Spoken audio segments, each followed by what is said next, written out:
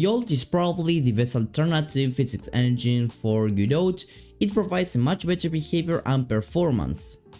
We'll compare Godot and Jolt to see what actual results we are getting for you to know which of these two you should be using right now. In order to be performing this test, we are going to be using this project that I have created.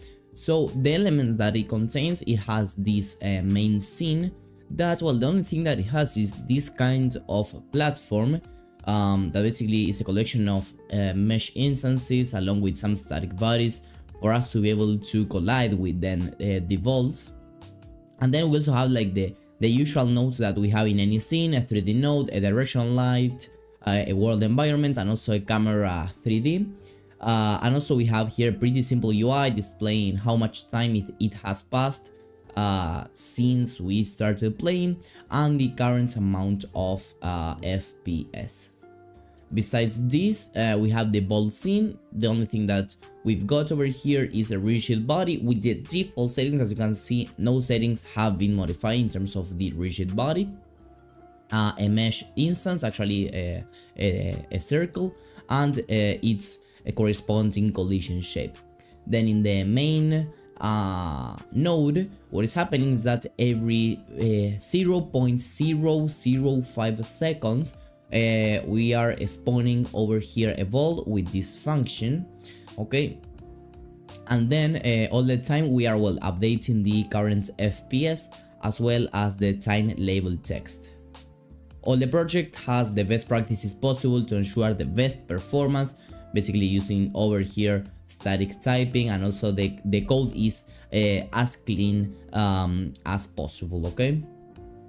Also, in order to have the best performance, we're going to be exporting our project for Windows, so that, yes, we try to have the game running at the highest performance that it is possible.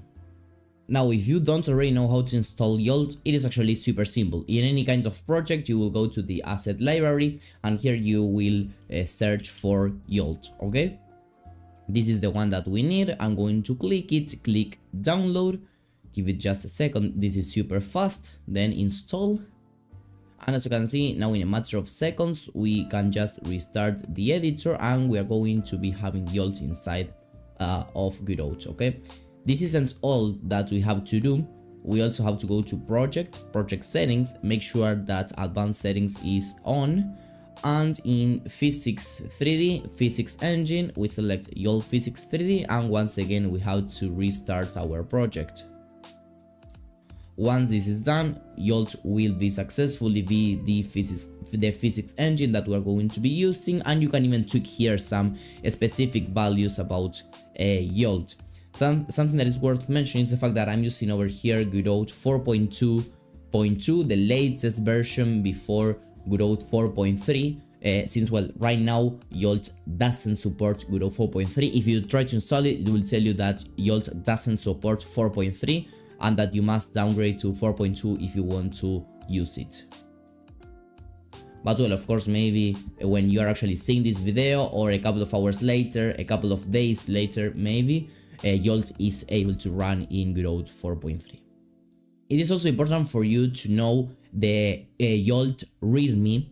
Basically, the README will give you information about how to use Jolt, and also you will know the latest information about Jolt. In this case, if it is able to be used in Godot 4.3.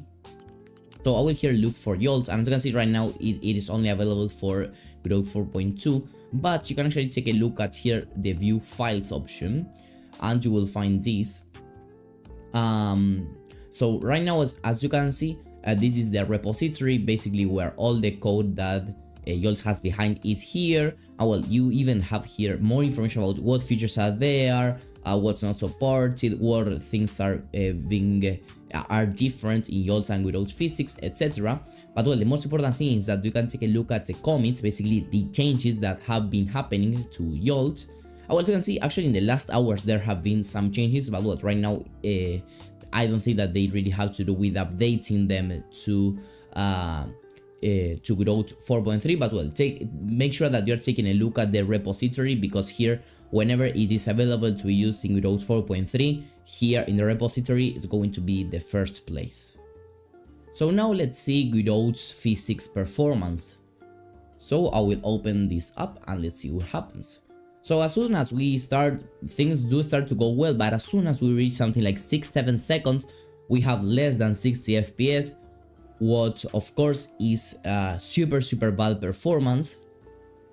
However, we are still able to get pretty good behaviors. The only time when collisions aren't detected is at the very beginning of the project, but well, in all the rest of it, it is quite accurate. Okay, there aren't volts that are trespassing the collisions or anything like that.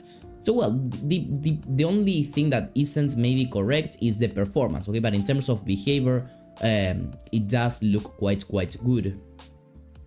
And now let's see Jolt's performance. So I will open this up. Well, now let's see more importantly what happens when we reach those 7 seconds. So right now, as you can see, 7 seconds in, we get more than 60 FPS. Actually, we can continue playing, and it isn't until 13 seconds that we get less than 60 FPS, what is amazing. And also the behaviors are quite good. Once again, at the beginning we get some errors with the collision detection, but I think that doesn't have to do directly with Jolt or Godot physics. That is something that is bad with the project itself. But well, once again, the behaviors are super accurate. But well, here we are getting literally twice the performance that we got in Godot physics. And then right now we are seeing a comparison between Jolt and Godot physics being played at the exact same time, so that you can see these differences a little bit better.